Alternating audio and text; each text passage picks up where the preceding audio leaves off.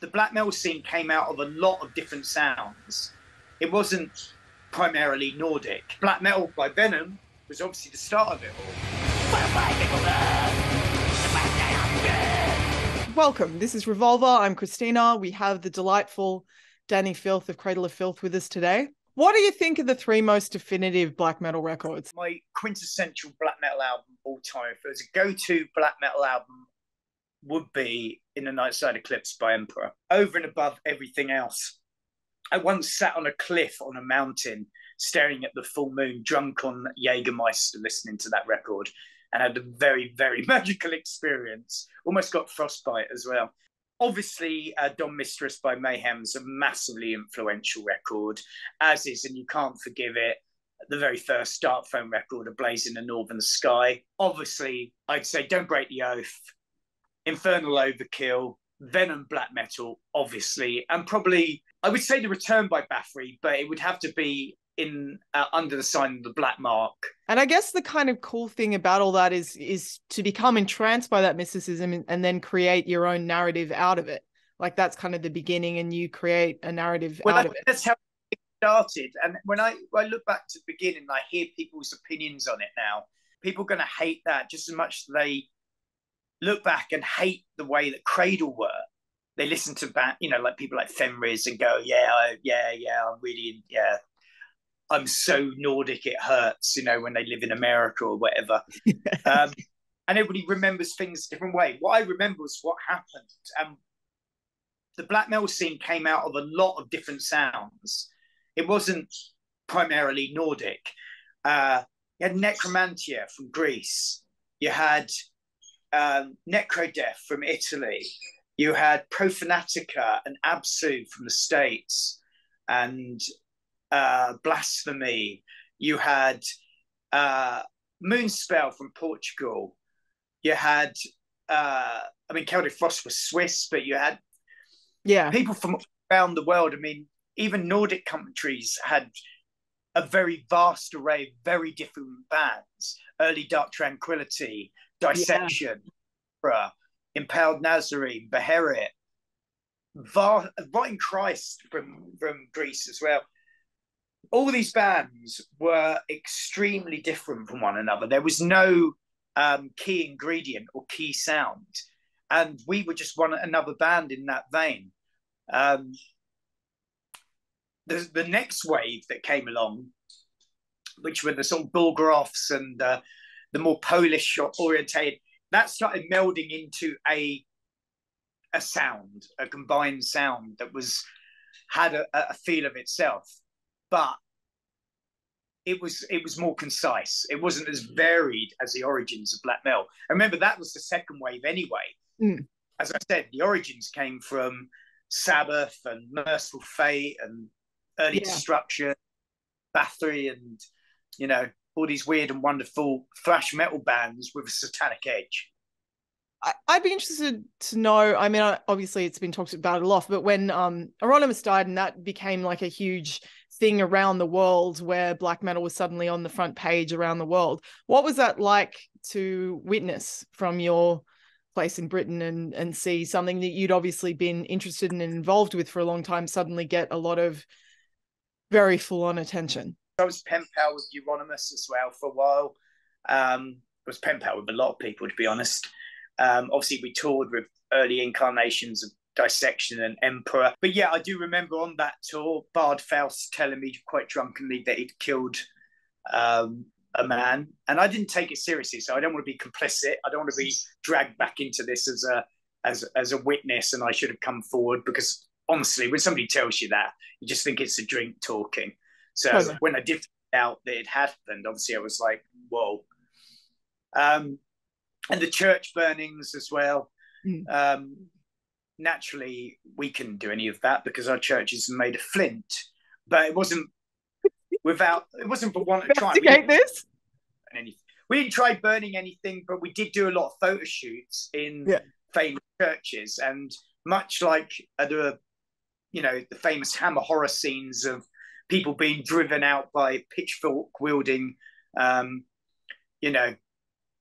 monster baiting, not masturbating, monster baiting villagers, very much similar. The Clotpeel incident was like that. We had villagers turning up, seeing what was going on. There was one in Colchester as well, where they literally came with pitchforks to drive us away, where we were doing a photo shoot with Metal Hammer at a church that once apparently was set on fire by Satanists. That's the closest we got to that. The church burning. Yeah, you know how it goes. Okay, what are the three? Youthful exuberance. That's why I put it down to youthful exuberance. Would the Samoths and the Bards and the Vargs of today's world, would they be quite so, youthful and overzealous? If nowadays, would they think it was a good idea? Probably not. And also Norway is to actually murder people, they wouldn't think it was a good idea. Yeah. Well, also the judiciary system is very different now. I mean, honestly, you can murder someone and be out having a holiday in about 3 weeks' time. Yeah. Wow. Yeah. I mean, what a world. It didn't destroy their lives. It destroyed people's lives they took. So there's all kind of perspectives on that anyway. But we won't dwell on it. Frank did a very big article, and we got very much in trouble with the police after that because there was an editor at Krang at the time called Jeff Barton, who was a bit of an arsehole, to be honest. Everybody said so, even the people who worked with him, allegedly. And he kind of berated us in the press, as the British press want to do. They build up a British band, and then they feel like we've created this monster so we can dash it down and split it asunder how we feel fit, when we feel fit. So, of course, they totally ignored the British scene to start with. Why would they? It's only in their own country. And they went straight to the Nordic scene because obviously it was way more interesting because people were dying. But yeah, he wrote something bad about us. There was confrontation. We went to see him at his work to say, well, what the fuck, man? Bit of a confrontation. I pushed him over his desk. He called the Metropolitan Police in. The next day I was Regent Park's police station with a massive dossier from the special branch put in front of me. It was literally like that. And it was just full, and believe it or not, full of stuff on Burzum, the Black Metal Circle. It was stuff from Nordic newspapers. It was from stuff from all around the world. You would not have believed how much the British police had their eye on this. And they had to get out of it that you guys are not into this, are you? You really are not, because we have our eyes on you. What was your first introduction into the tape trading scene? How did you get started with that, and who was the first person you wrote to? Yeah, basically tape trading, writing letters. I was drawing magazine covers to get features in underground zines. Everything was grimy and low key back then. Letters were handwritten. There was more mysticism because you didn't know what people looked like. I mean, Burzum, for example, there was one shitty photo of him that looked like he was 8 foot tall, standing in the middle of a room. Similarly well-produced black metal album was kind of unheard of. And Uga Karma sounded great. At the time, I thought Immortal sounded great. Listen to it now, it's all, not quite there. But people thought the Principle of Evil Made Flesh was cutting edge at the time. And it sounds positively barbaric when you listen to it nowadays. But yeah, I think that was a good turning point as well in my sort of musical career. Yeah, the Principle of Evil Made Flesh, I think sounds fantastic now. There is a warmth to your music that I think, does make it more embraceable and emotional. We come from a different criteria of backgrounds. Yeah. A lot of the Norwegian stuff was all, based on Norse mythology and Tolkien, harsh winters and bitterness and, frostbitten.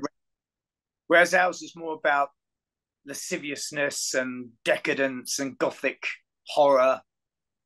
Basically, we came from England and they came from Norway. So it was a completely different influential criteria.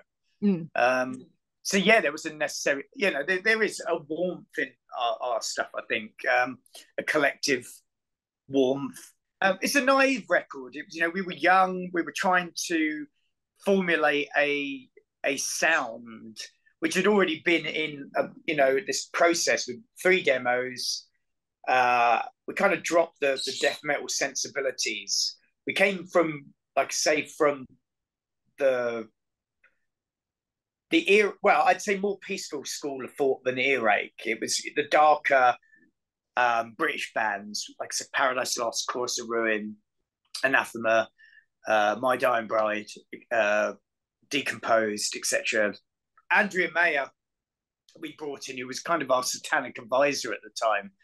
And she came and did some great, sexy, Germanic narrative on that record. So, yeah, I think that adds to the sort of the viciousness and seductiveness of the record as well. Yeah. There's definitely a very strong vampiric feel about the Principal and Vampire and Dusk and Her Embrace. Yeah. And even sense the nature of Elizabeth Bathory for Cruelty of the Beast as well. I got to ask, what's involved in being a satanic advisor? Well, she was privy to and a member of several organisations. Notably, I think, well, she's not around anymore. If you're aware that she got killed 2 years ago, she was shot when that guy went mental with a crossbow was somewhere in Norway. I'm not sure if it was Oslo or not. Yeah, I was very saddened to hear about her passing. Obviously, she was married to Samoth at one point as well from Emperor. Yeah, so basically, she just came along to the studio. We'd do rituals, and we're very much into the satanic doctrine back then. She'd come along to photo shoots and preside over them. We did a very famous one at Clop Hill, which is a church. It was reputed to have been destroyed by Satanists. We did a big photo shoot there with fire and brimstone and blood and Sick. Yeah, very much annoyed the local populace that evening. Yeah, so she was, when I say satanic advisor, she was privy to the band. She was around the band. We integrated her into the album. She danced for the band as well. Yeah, she was quite an important member back then. Satan's an interesting concept in terms of the people involved in, especially in black metal, who took it seriously and the people who didn't. We all took it very seriously at the time. I don't know if you can call that childish overzealousness. Yeah. Or the fact that everybody discovered the genre and wanted to make their point. Everybody's very much into it. And in some respects, I really miss that early naivety.